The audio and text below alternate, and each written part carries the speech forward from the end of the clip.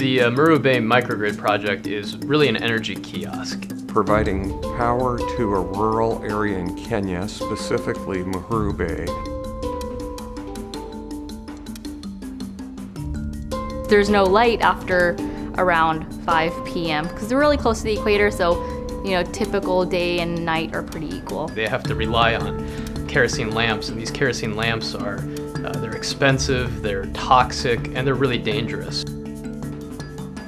For the last 7 years, Seattle University has been doing humanitarian engineering projects as part of the Engineering Project Center. We found a bunch of donors, primarily the Alstom Foundation for the Environment, along with a few others. There was a team of electrical engineering students who spent all of their senior year working on the design of this microgrid. About 20 plus professionals from the Seattle area. 2 wind turbines and 2 large solar panels to provide the energy for these 70 battery kits that are being charged at the energy kiosk. The people in the community, what they do is they can take their cell phones and they can bring it to the kiosk to be recharged for a small fee.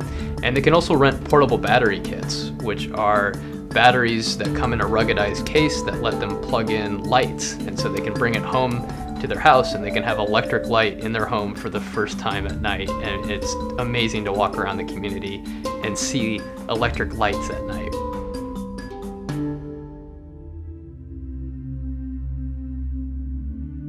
Seattle U's mission is, for social justice. That's a part of their missions.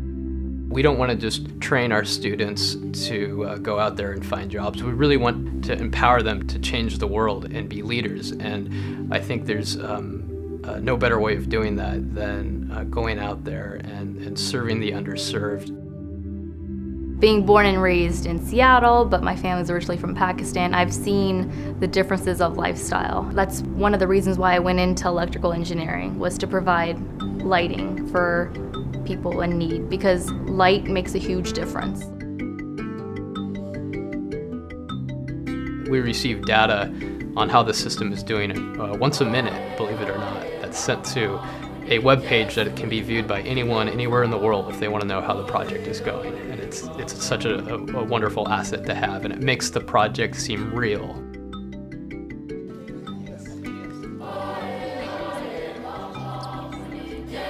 Whenever I travel to a developing community, I come back a slightly different person. Well, just the experience as a whole is just kind of undescribable.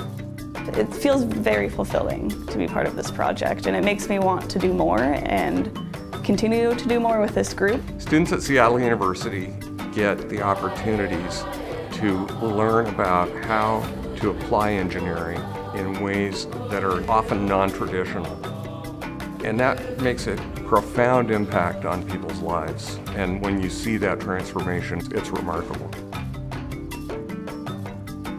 You don't want to just do one village, you want to do hundreds of villages. We learn a lot every time we do one of these. I think if we keep doing it, we'll be able to reach more and more people in a much more efficient way and effective way than we've ever been able to before.